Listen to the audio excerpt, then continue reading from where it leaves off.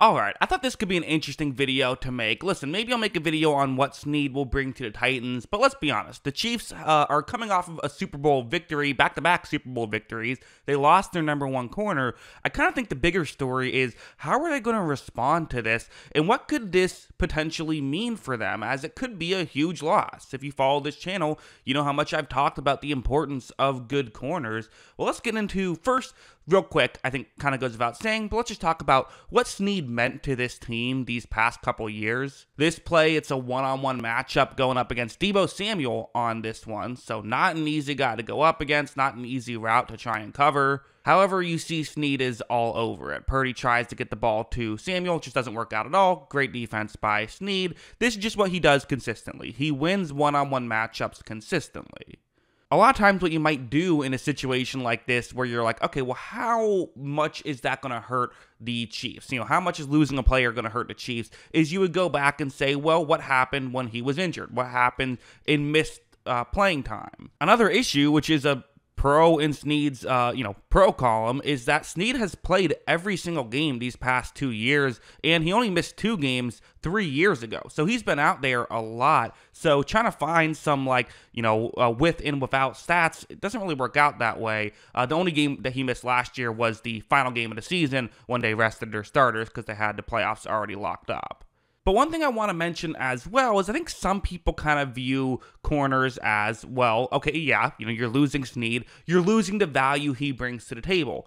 But you're not. You're not just losing the value he brings to the table. You're not just losing the good plays that he would make and him being able to cover, the guy he's covering. You're actually losing significantly more than that. And let me use a quick chart to explain exactly what I mean. These are the top 4 corners for the Kansas City Chiefs. Chuck McDuffie's at the bottom because he's the slot corner. You then have L'Jarius Sneed, Jalen Watson, and Joshua Williams. I put Watson in the number 2 role. You could have him in the number 3 role. Watson did have more snaps, but neither one is out there every snap. They kind of have been more rotational in that situation and have both played very well, I would say. I think they both were real underrated parts of this Chiefs, team playing so well and winning back-to-back Super Bowls because they were both drafted just 2 years ago, and the addition of both of them have really helped. And I think a lot of Chiefs fans might say, well, we're okay with losing Sneed because we have a lot of depth, which they absolutely do.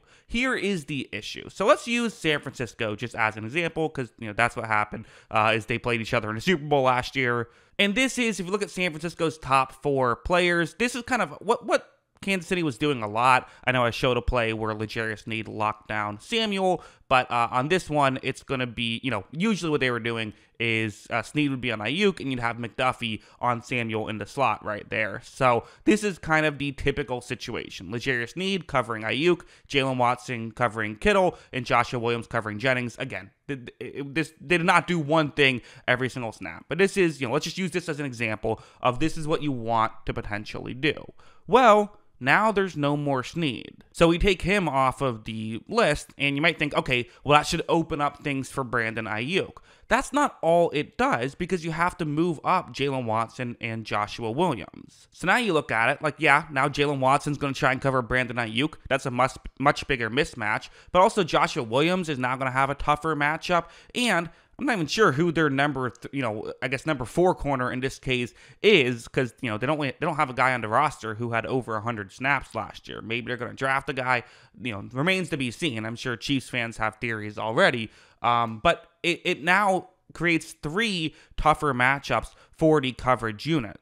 Now, again, like I said, I like Jalen Watson. I like Joshua Williams, and I think maybe they could come through. It's a question mark at this point. Because, I went back and rewatched that Super Bowl, which I feel like every time I end up rewatching the Super Bowl a million times, because there's always so much information to get out of it. But right here, this is a good example where it's Chris Conley, the receiver for the 49ers, who isn't necessarily a great receiver. He's not elite or anything like that, going up one-on-one against Jalen Watson. So, again, something that on paper would be a favorable matchup for Kansas City. However, when this play begins, you're going to see Conley runs a good route and gets open on this play. I mean, you see there is separation. So regardless of the throw or anything like that, this is not ideal coverage. And again, it's going to happen. Your life of a corner is not winning every single time. You never get credit when you do cover a guy well because the ball usually doesn't go your way, and always get the blame when you cover a guy poorly. But still, he covered his man poorly on this one. As you see, well thrown ball there, and you just have to wonder a little bit of, while Watson and Williams have won at high rates so far in the NFL, if you give them tougher matchups, they might still win at high rates. That's totally possible. They might not as well, though, and I think it would be foolish to assume one thing or the other is going to happen. To me, it's just a question mark. Now, one thing going over here, just a thing I thought, I don't know if this is, this might just be me, with my tinfoil hat on, but just a theory I had, I suppose, or not even theory, just a question of, you see, this play, it's not going to be L'Jarius Sneed on this one. This is actually going to be Trent McDuffie, the slot corner, right? Elite slot corner. Well, watch what happens. Covering Deebo Samuel. Watch as they're going to put Samuel in motion. They're going to have him essentially be the deep threat on this play. He's going to be an outside receiver, and since McDuffie is covering him, well, now McDuffie has to be an outside corner. And while McDuffie is kind of known as a slot corner, in college he would play a good amount of outside corner. And right here, when Purdy takes a snap, he's going to, avoid the pressure and fire down the field. But you see, there isn't a ton of separation at all. You get why Purdy made the throw. Hey, Deebo Samuel in the end zone on a 3rd and 14. Why not take this chance? However, McDuffie makes the play, and, I'm going to ask the question, could McDuffie be a, outside corner? Is that where maybe this goes? Even if that's not how you start out the season, it's an option on the table. If it turns out that neither Watson or Williams can be that true number one, maybe you try out McDuffie in that role. It's not what you ideally would want, I don't think, but it is an option on the table. For me personally, I would say I don't want to mess with a good thing. I like McDuffie as a slot. He's a great slot corner. Let's just keep him as a slot corner. But I'm just saying, if things do go to hell, if they need an outside corner, there's ways to maneuver if you're Kansas City. They do have depth, and I don't think this is going to be a move that's going to hurt them in a lot of regular season games, probably, because you don't play a team like San Francisco's receiving core in the regular season that frequently. But come playoff time, you do play those teams. And, that's where you have some question marks there. Like, listen, it's going to hurt the Chiefs. Like, losing Sneed is going to hurt the Chiefs. To pretend it, isn't is going to be foolish. They're still the Chiefs, and you obviously have to, you kind of have to always say, well, they're the Chiefs. They'll probably figure it out. Yeah, they probably will. But still, it is something that on paper is a concern, and it's going to make them worse. Now, that doesn't mean it's necessarily the wrong move either. They had to clear up some salary cap space. They have depth at that position. They did get a 3rd round pick back for it. So again, we can agree or disagree about the move. Personally, I would have done what I could to keep Sneed, cut players in other areas to make it happen. But this is part of why I was so harsh on that Jawan Taylor contract, right?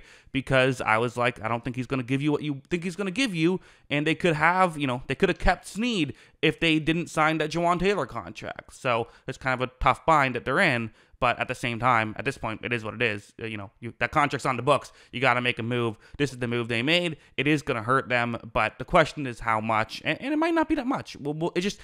There's a big question mark with Kansas City now that there wasn't with their defense heading into last year. That's kind of how I view all of this. What do you think? Let me know in the comments below. Always love hearing from you, and of course, as always, thanks for watching.